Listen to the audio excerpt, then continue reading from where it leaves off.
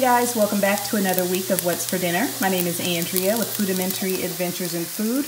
Our What's for Dinner videos come out every single Tuesday, and we are kicking off another week of What's for Dinner with this teriyaki chicken stir-fry kit from Aldi. We had the other one last week. It was like a spicy Korean noodle, and it was really, really good. Super quick to make. I had this teriyaki one in my fridge that I needed to use up. So it comes with the noodles. So there's 2 packages of noodles that it comes with, yakisoba noodles. And I've already got that going in the skillet. I'm waiting for that to heat up.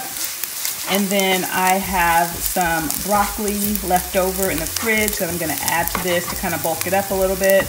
And let me show you what else comes in the kit. It comes with teriyaki sauce. It comes with sesame seeds. And then it comes with this chicken, which is actually really good. And that is it. Oh, here's my leftover broccoli, whoops, that I'm planning to add to this dish as well. So I will bring you guys back and show you what it looks like as soon as it's all cooked up. All right, so here is the noodle kit. You can hear it still sizzling away. It really only takes about 5-10 minutes to make this noodle kit. And I said it on my last video, I really wish Aldi had these year round because they are so good. Again, we are having the teriyaki chicken. Last week we had the Korean, spicy Korean noodle or something. I can't remember. I'll try to remember to link it in the description box so you guys can check that out. But these are so good. So this is what we are having for dinner tonight, and we'll see you guys next time. Hey guys, so for dinner tonight we are having one of our favorites. It's this DiGiorno, the crispy pan pizza. We got supreme, and it has pepperoni sausage, red and green peppers, onions, black olives, pepperoni, blah, blah, blah, and sausage. And so it comes in this pan that you cook it in, of course, and you cook it at a pretty high temperature. I think it's like 450 or I don't know, I don't remember. And then you take it out of the pan and you put it on a cookie sheet, and so here it is. And it's really thick and golden. Let me show you the crust here. Kind of reminds you of Pizza Hut pan pizza. Now, I'm not saying it tastes like Pizza Hut, but I'm saying it's a thick, kind of a golden crust. And then we cut it open. Oops. There it is. So I cut it open so that you guys could see what it looks like cut. So we really like this pizza a lot. It's a little bit pricey.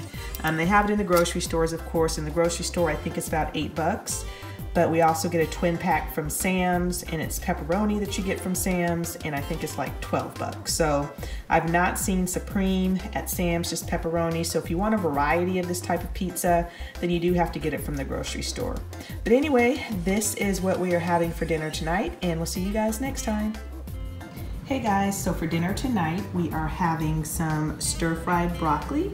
I had some fresh broccoli in my fridge that I used up, and then I made some green onion and mushroom stir-fried rice. I used jasmine rice and sesame oil and seasoned it up. And then in my freezer, I have had this for a while from Trader Joe's and wanted to use it up.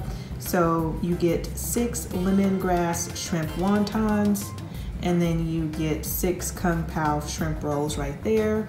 And I just baked mine in the oven. It doesn't come with any sauce or anything. That's just on the package. But here it is in the plate, and it smells so good. So this is what we are having for dinner tonight, and we'll see you guys next time. Hey guys, so for dinner tonight, we are having some nachos. I had these chips in the pantry, but they were a little bit stale, and so I didn't want to throw them away. I wanted to show you guys that you can reuse even stale tortilla chips or taco shells, anything like that. All you have to do is preheat your oven to 350, put your tortilla chips or your shells on the pan, and pop them in the oven for 3 to 5 minutes. Do make sure you keep an eye on them because they will burn. Take them out of the oven, let them cool a bit, and they will be as good as new. See how crispy that is? And they were a little bit stale. So there's no reason to throw them away. For my queso dip, I had about 2 ounces of cream cheese left in my fridge. I had half a box of Velveeta in my fridge, and then some Rotel, and so I just made some queso dip. And then from my freezer, I had some ground beef. I added some taco seasoning. Of course, I drained it very well. And so here is the ground beef.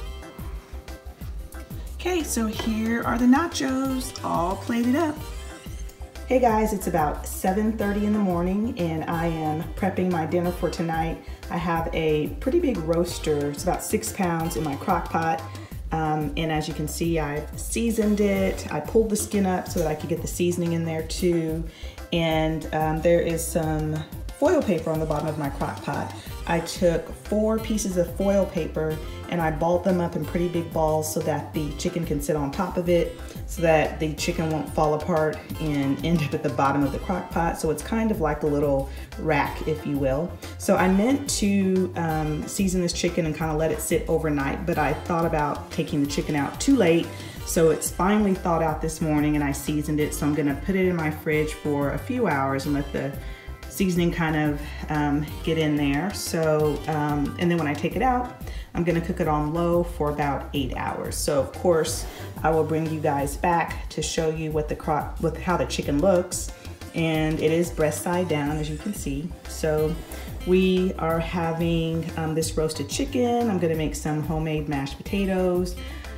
I may try and make some homemade gravy. I've never made that before. And then I think I'm gonna try that Pioneer Woman green bean casserole. So anyway, I will show you how everything turns out in the end. Okay guys, so here is the chicken. I cooked it in the crock pot for 8 hours. The first hour I cooked it on high, and the next 7 hours I cooked it on low, and here it is. So the thing about making chicken in the crock pot is that it's not gonna get all nice and golden brown like a rotisserie chicken. So what I did was remove it from the crock pot, and then I just put it, as you can see, in this foil baking pan, and I literally put it on broil in my oven for 2 minutes, and it gave it this nice golden brown color. So I'm going to plate up our dinner, and then I will show you how everything else turned out. Hey guys, so here is the plate. So here is some chicken. I have a leg and I guess a little bit of a thigh. And then I have some mashed potatoes, and actually they're homemade mashed potatoes. And then I made some cream gravy with the drippings from the chicken. And then for the green bean casserole, we are using this Pioneer Woman green bean casserole, and it's okay. But here are my mashed potatoes. And they actually really turned out really good. And then here's my cream gravy that I made too. That was my first time making cream gravy, and it actually really has a good flavor. So this is our dinner tonight, and we'll see you guys next time.